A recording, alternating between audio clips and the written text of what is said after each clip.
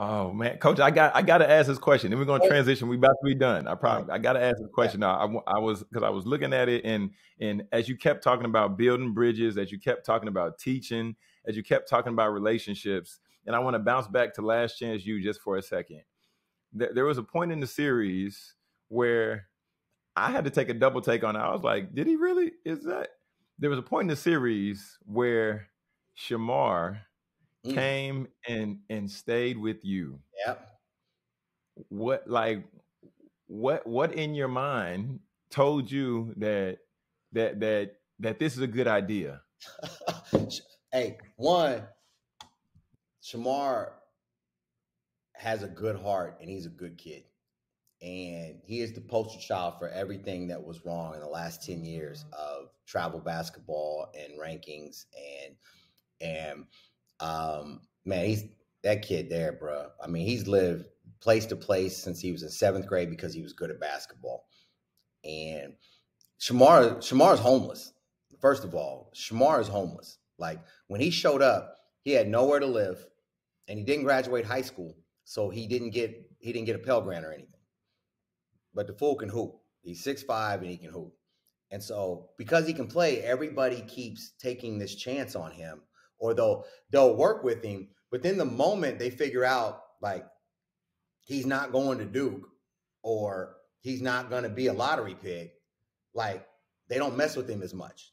Because when you first start working with him, you're like, this fool's going to the NBA. Oh my goodness. When you talk about talented, Shemar ain't no joke. That fool is talented. But with us, it became about something completely different, and it had absolutely nothing to do with basketball. And that particular time on the show, when he when he came home with me, specifically, the reason why he came home with me is because the kid hadn't done laundry in weeks. And so I was like, come on, man, we're going to the crib to do laundry. And it just turned in and he just ended up staying like for the night and that. But I was like, oh, we're gonna, like he hadn't done laundry. I think even the thing, I'm like, dude, how many pairs of underwear you got? Like, I'm trying to figure this out. Like, you know, the brother is homeless and he's just out there living off his basketball ability, whatever he can get. That's what he was doing. And so the whole thing with Shemar was trying to get the 22 hours of the day right that had nothing to do with basketball. That's the whole thing with Shemar. And that was my mindset with Shemar. Even now as I'm coaching that fool up to try and get him to finish up this GED. Because I was just on the phone with him a week ago trying to get that. So it's we all have a heart for Shemar, but when you're treated like that as a basketball prodigy, like you're delusional as to what hoops is, what life is, how it works. And so then when you're faced with the realities of real basketball, that brother struggles because it just wasn't a pickup game where you can be 6'5" with a 40-inch vertical. And that was tough for him. You can't just, no, you're going to have to do your schoolwork. You got to go to class. That was a struggle. No, you can't smoke weed before the game.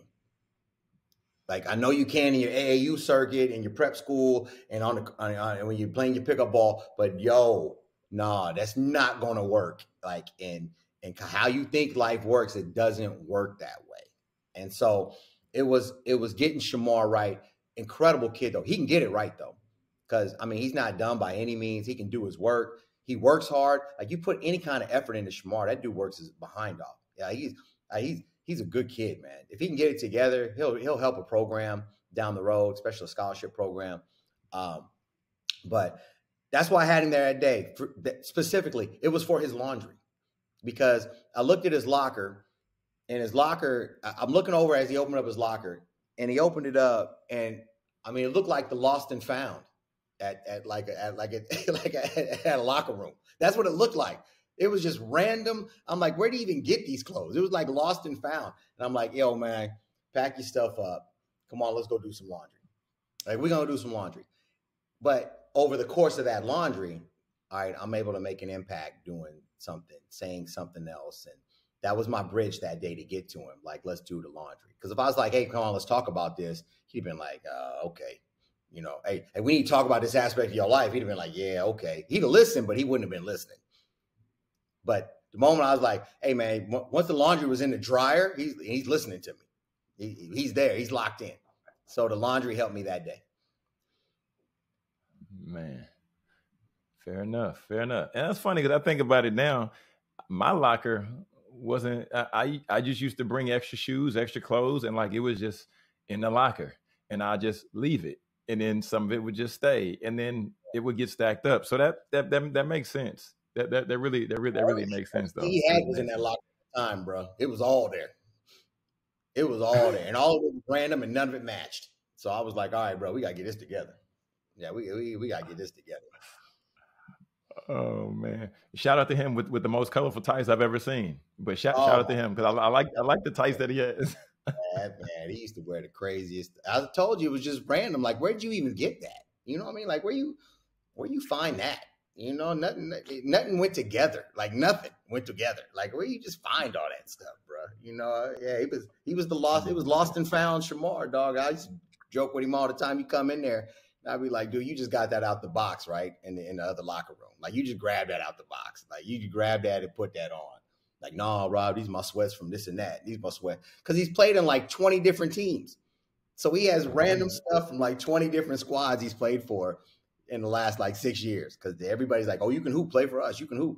So he's got the craziest T-shirts that like you've ever seen, and sweats and tights and everything that has to do with all these different teams he played on. Man, shout out to Shemar. Shout out to Shemar Morrow. Yeah, I love Shemar, man. I hope things are going well with him. Yeah, for sure, Coach. Now we're going.